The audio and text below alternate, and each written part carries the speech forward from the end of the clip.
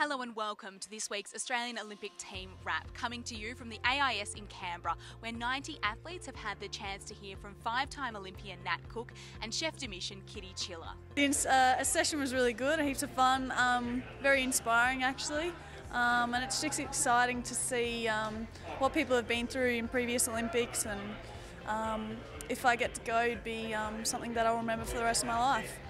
Australian race walker Jared Talent looks set to be finally awarded the 50-kilometre walk gold medal from the London Olympic Games, with the Court of Arbitration for Sport disqualifying the result of Russian Sergei Kadapkin from the London Olympics, where he crossed the line first. Talent, who has already been selected for Rio 2016, his third Australian Olympic team, should be able to call himself the defending Olympic champion when he arrives in Brazil. Melissa Tapper is said to make history as the first Australian athlete to compete in an Olympics and a Paralympics after winning her way through qualifying at the Oceania qualifiers in Bendigo.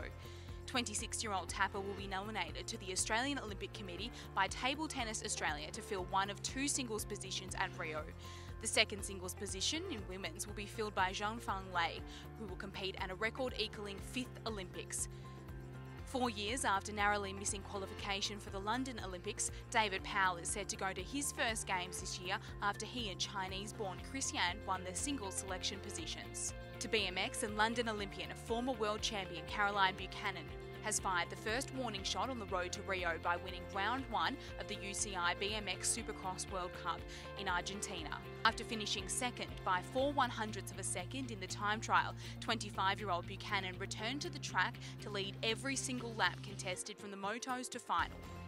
To golf, and Jason Day has leapt back to world number 1, winning the World Golf Championships match play in Texas to continue his rip-roaring stretch in the United States. Day matched Adam Scott's feat of winning back-to-back tournaments on the US PGA Tour, remarkably giving Australia 4 wins in 5 weeks.